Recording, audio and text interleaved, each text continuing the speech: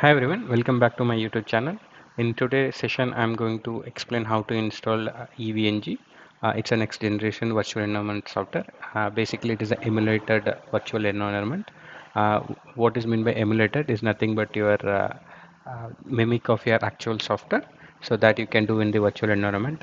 You can do multiple vendor devices like Juniper, Cisco, ASA, PIX, Nokia, and N plus number of vendors, and you can do your own practice.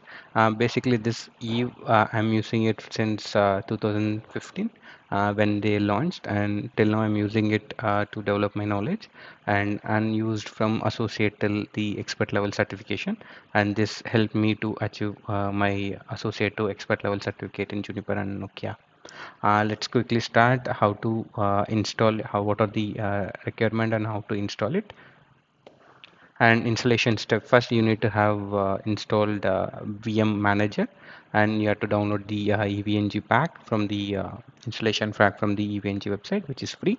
There are two types are there. I'll explain you what are the two EVNG installation pack. One is professional, one is commercial, so I'll explain the difference. And next you need to install the download the EVNG, then install the client pack. That EVNG client pack includes Pucci, Wireshark, and VNC and different client which used to access the virtual network that we are going to deploy in the EVNG. Then after once we install it, then next we set the host name and VM setting. Once we have the IP access, then we use that IP in the browser, and we are gonna use it, access it, and we'll use it to uh, deploy the network. Let's quickly start. And I already, this is the EVNG website. I'll give this a link in the description. EVNG website, just have to go here, EVNG website, then click on the downloads. Then you'll see that EVNG professional and EVNG community edition, that which I already discussed. You can install it in Windows. You can install it in Apple or Linux client also. The different packs are available here. You can see there are different packs are available here, and I usually use the community edition, which is free editions. There are the advantage available in professional, which we will discuss later in the coming sessions. So I already have downloaded the EVNG community edition. I use the Google Mirror. Just click on the mirror, then you can download it. And next is install the client integration pack, where you have the Wireshark and everything will come in inbuilt. So I already installed it. Here you can see I've already installed this. And next, after installing this too, so you can see I have already uh, installed VM manager and downloaded this EVNG pack and downloaded the EVNG client. Then I'm going to install the EVNG client to the VM manager. Let me show you the setup. Once you download, click, then extract. It'll take few seconds.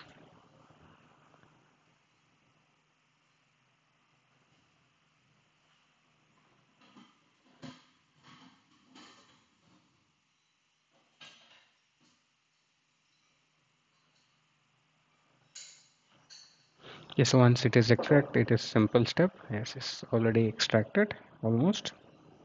Yes, yes, you can see. So what I usually do is I usually put this file in the my documents or any E folder, so that in case if my OS corrupts, this file will not have any impact. So once here you can see there are two types, VMDK and OVF. So you go to your VM station, or VM station is I use the like 1 month evaluation period only I have, so I don't have the license key. So what I did, I use this VM player or station player. It is free, so you have to click here, open virtual machine, simple. Then go to your desktop where it is saved, ENG client pack. Then go here, then click on this. Then it will ask you, you can like give your own name, any name if you want. I'm just keeping it as a default. So it is importing it. It will take few minutes or few minutes to import it. After importing it, we are going to start and then change the VM settings, then set the username and password, then we are going to access it. So next is, after let it while meanwhile it is upload, let's explore the EVNG web URL. So here you can see in the client pack, you can install Wireshark will be coming. So you can install Wireshark and Ultra VNC Putty as your default client. In case if you want to change from Putty to different clients, you have client servers, you can use it for the multi, because whenever you use Putty, there is a disadvantage is you have to click and the different terminals will open for the each session. But if you have the Teratam or some other software, which will be like in a single tab, you can single window you can use the multiple sessions. So Putty will become as a default on this, and you have all the necessary wrappers and are available. So here they say like it is auto direction of 7, 8, and 10 in Windows 10. So this client pack I already downloaded it. Here you can see, so there are a lot of options. The documentation is available. You can install, you can try on your own, and there is a community where all the community forums where they discuss many things, so you can check it out. Let me quickly check. Let me close this one because I don't need this. Yeah, it's already uploaded. So I'm going to do the edit the virtual machine. So you can see it comes with the default 60 GB.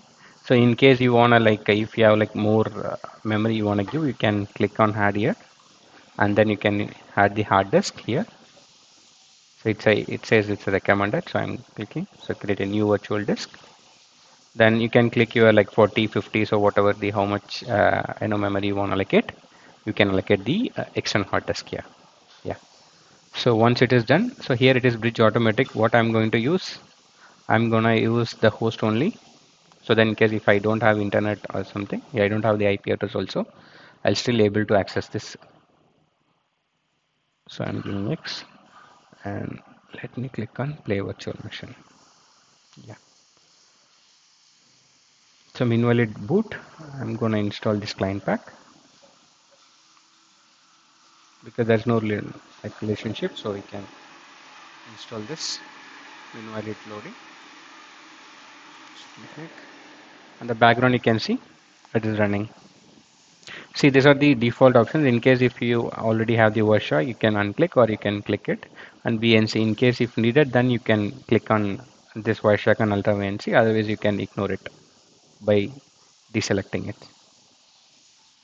So I'm installing it. Meanwhile, yes, here it's already booted.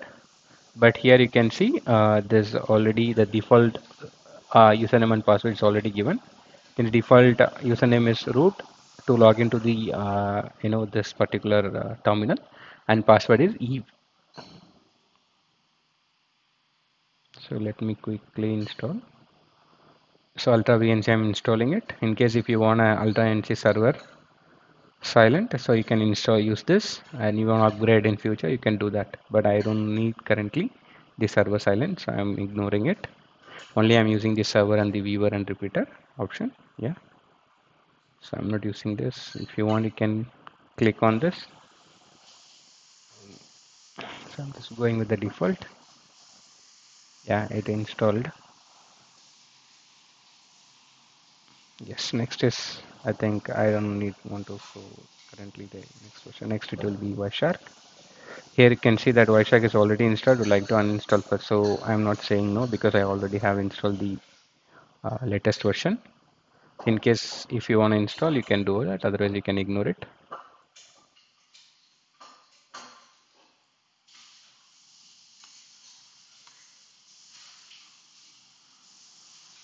It will take few seconds. Okay, let me quickly log in.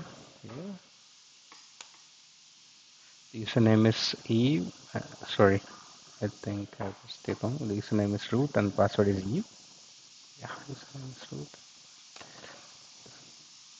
Yeah.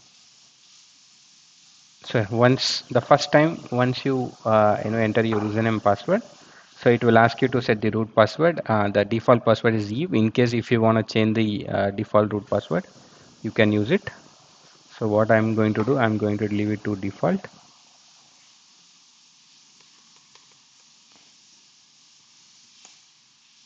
Okay, I'm going to re-enter Eve.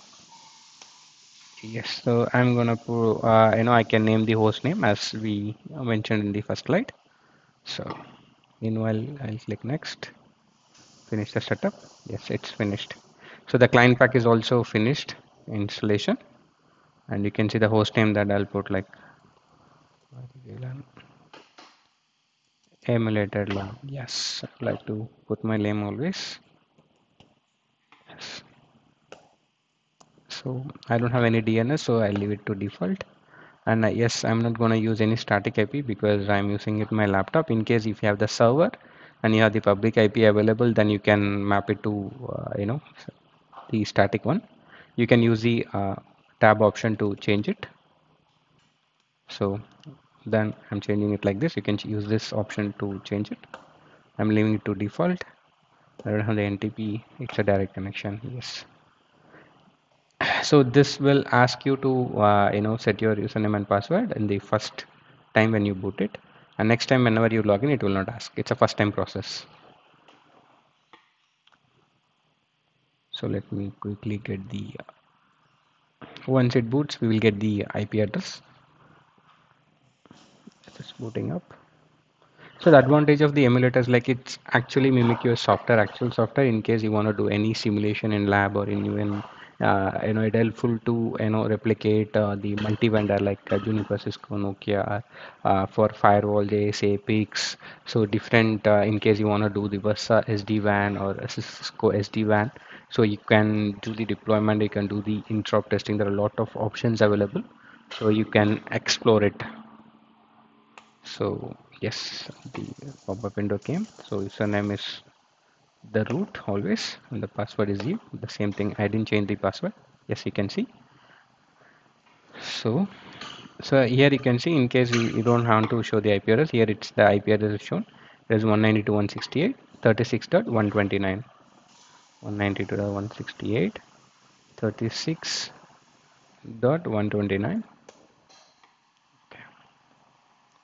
See this once it's a very simple process. There is not much complication. Just have to click next, next, next, and once you set up and you get an IP and the username for the web URL, it's admin, it's not a root. Then the password is Eve. Yes, here you can see. I don't want to save it. So let me put test folder. Let me create this. Yes, I'm gonna create like click here, add a new lab. So do a test lab Eve. So yes, if in case you want to say that who's the author of the lab, in case if you are using it in the with your friends or for using it, you can put your name here, who's the author, and description what is the lab is for, and you can use it so that you can give it to different peoples also for accessing it, and you can enter the task also. Yes, you can see this once you go to the lab. So these are the options available. You have nodes, network, startup config, and you can even like if you have like a number of nodes, you can save the startup config, and you can upload the startup config for all the nodes. So this all these options I will explain in the next video once we upload the vendor images like Cisco, Juniper, or Nokia, or SA Cisco. So you can just have to you can see an option add object, then node. Here you can say like you have n number of vendors available. What you need, you just only need the image of this vendor devices where you can use it. So currently the only one is available is a PC. So here you can see this option virtual PC I'm adding. So it will ask you how many PC you want to add. So I'm saying like I need 3 PC. Then what is the name? It's I'm giving start with PC1. So it will increment by 2, 3 because we are given 3. So it will increase from 1 plus to 3. I'll show it to you. And we don't have any configurations. So if you want to change anything like desktop, yes, it is available. So let me quickly change it to router. So just for the testing purpose, I can give like a router 1. So yes, you can see the router 111213. So this is how you'll have that images from the vendor images once you upload into EVNG. Then you just have to drag and drop. Yes, saving it, and I'm going to click it. Here you can see, note one thing, that you don't have any interface. It is because while booting up the process, you can see edit. So here there is no option. It's a virtual PC, so it has only one interface available. So what I'm gonna do is I'm gonna create a cloud object. I'm going to create a cloud. So you can install cloud management cloud and save it. So here you can see it's a cloud. In case if you want to change, you can change the name of the cloud. And I'm gonna try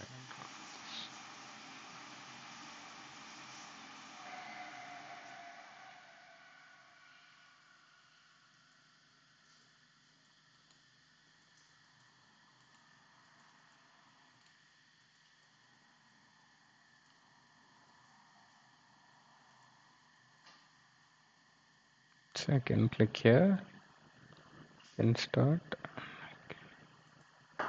more option. So I can simply click here and add it to the cloud.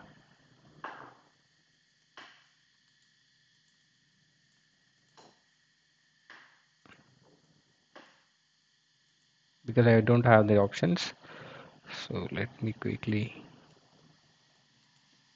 delete this. That's all guys, these are the options are available. So I can delete all the startup config and I can delete the lab.